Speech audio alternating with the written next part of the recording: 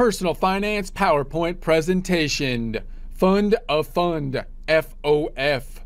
Prepare to get financially fit by practicing personal finance. Support accounting instruction by clicking the link below, giving you a free month membership to all of the content on our website, broken out by category, further broken out by course. Each course then organized in a logical, reasonable fashion, making it much more easy to find what you need than can be done on a YouTube page. We also include added resources such as Excel practice problems, PDF files, and more, like QuickBooks backup files when applicable. So once again, click the link below for a free month membership to our website and all the content on it. Most of this information comes from Investopedia, Fund of Funds, FOF, which you can find online. Take a look at the references, resources, continue your research from there. This by James Chen, updated April 12, 2022. In prior presentations, we've been taking a look at investment goals, strategies, tools, keeping in mind the major categories of investments, that being the fixed income, typically the bonds, the equities, typically the common stock. Also thinking about other tools we might be using like mutual funds, like ETFs, helping us possibly to diversify with less of an initial upfront investment, as opposed to investing in individual stocks and individual bonds. Keeping that in mind, we're now thinking about what is a fund of funds, FOF. You might think the FOF would have stand for like something like friend of a friend or something like that, but no, fund of funds, that is. A fund of funds, FOF, also known as a multi-manager investment, is a pooled investment fund that invests in other types of funds. So in other words, its portfolio contains different underlying portfolios of other funds. These holdings replace any investing directly in bonds, stocks, and other types of securities. Okay. So if we're thinking about an individual investor saving, say, for retirement or something like that, we could be buying individual stocks, individual bonds, but that's often costly and difficult to diversify with. So we might be purchasing something like mutual funds or ETFs, attempting to pool our investment with other money from other investors, the fund manager then allocating our investments across multiple different investments in accordance with the strategy of the fund. So that's going to be a way for us to diversify. But you also might have a fund that is using the capacity to diversify by investing in other things, which are investments in other funds, for example.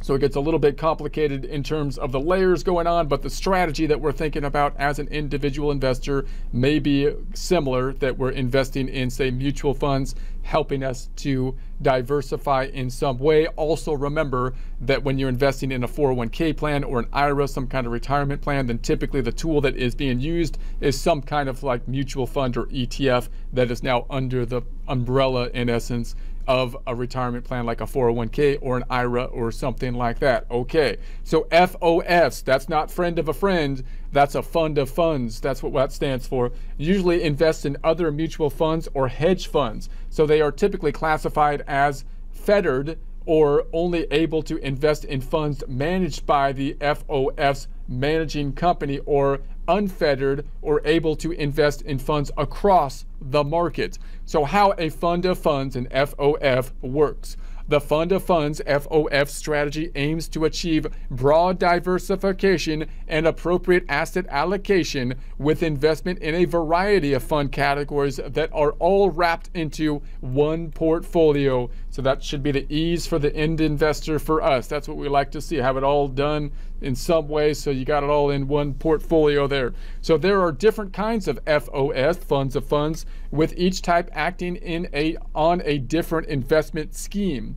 So scheme often sounds like it's a negative term, to me at least, like it's going to be some kind of someone scheming in some kind of negative way, but it's just a strategy in essence here being used as an FOF, fund of fund, may be structured as a mutual fund, a hedge fund, a private equity fund, and investment trust. The FOF may be fettered, meaning it only invests in portfolios managed by one investment company. Alternatively, the FOF may be unfettered, letting it invest in external funds controlled by other managers from other companies. So when you're looking at, you know, the funds that are being managed, are they only allowing the people, you've got funds of funds, so now you've got a fund that includes other funds. Do the other funds only include funds that are also managed by the same company, or can it include other funds that are outside of the funds that are managed by the current company that the fund of fund is being managed by? So fund of funds advantages. Typically, the FOF's fund of funds attract small investors who want to get better exposure with fewer risks compared to directly investing in securities or even in individual funds.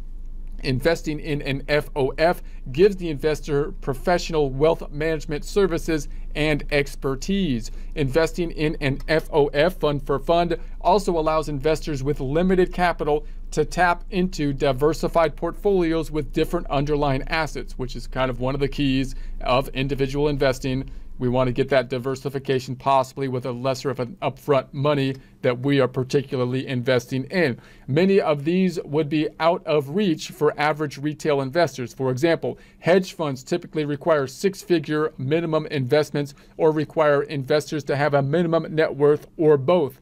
Most FOFs, fund of funds, require a formal due diligence procedure for their fund manager, both their own and those managing the underlying funds. So applying managers' backgrounds are checked, which ensure the portfolio handler's background and credentials in the securities industry. Fund of funds disadvantages. Though FOFs provide diversification and less exposure to market volatility, those returns may be lessened by investment fees that are typically higher than traditional investment funds. Higher fees come from compounding of fees on top of fees. So now you've got funds that are managed, right? And now you've got funds that are managed that have other funds in them.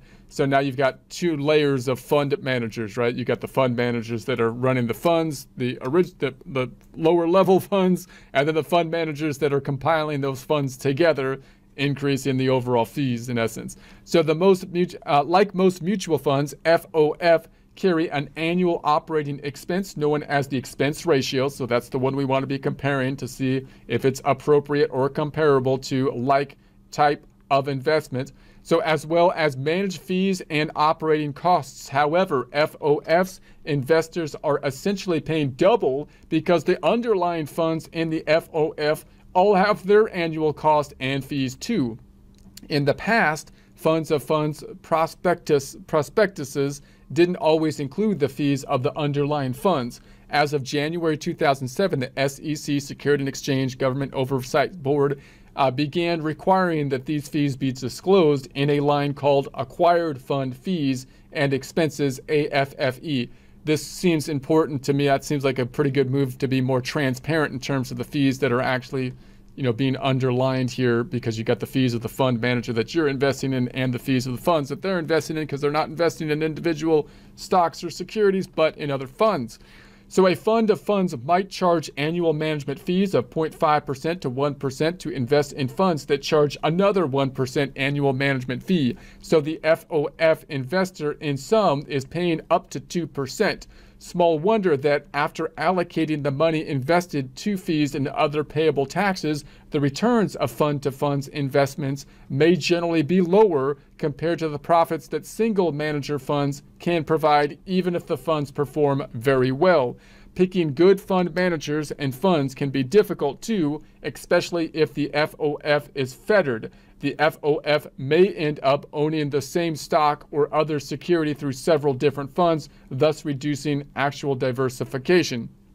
What are the pros? You've got the ultimate in diversification, because now we have funds that are going to be compiling other different funds, and those other different funds are compiling different underlying securities. So that's a huge goal that we're typically looking for. Professional management expertise, alleviation of risk and volatility, exposure to assets usually beyond small investors. What are the cons side of things? You got the additional layer of fees, because now you're paying the fees to the manager to compile the funds of the funds, and each of the funds, of course, have fees as well as they compile their underlying components, and that's one of the big downsides. You got the risk of overlap in holdings. So if you have multiple funds that are holding other securities, you could have some multiple funds that are holding on to the same underlying securities, overlapping some of those investments. Difficulty in finding qualified managers' funds. Real world example for fund of funds. Since they are so varied, funds of funds can be hard to track as a group and to compare. However, an index does exist. We've got the Berkeley Fund of Funds Index sponsored by Berkeley Hedge. The index, of course, is an attempt to give us kind of an average of the performance of a particular area, such as the funds of funds. So it's a provider of data on alternative investments, is a measure of the average return of all FOF funds of funds that report into the company database. So through Q1, quarter 1, 2022, for instance, 156 funds of funds had yielded on an average return of 0.33% year to date. The S&P 500 during the same period lost more than 7.5%. So are funds of funds common? Dedicated funds of funds may be less common than standalone mutual funds or ETFs. However, the SEC Security and Exchange estimates that approximately 40% of all registered funds hold an investment in at least one other fund.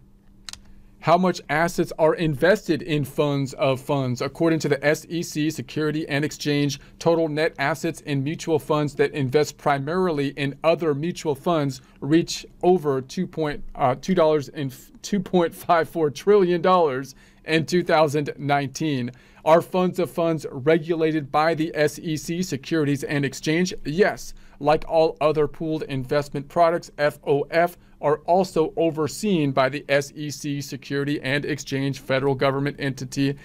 In particular, SEC Rule 12D14, updated in 2020, sets out procedures that provide a consistent framework for fund of funds arrangements. The SEC also requires FOFs to disclose their fees in a transparent manner.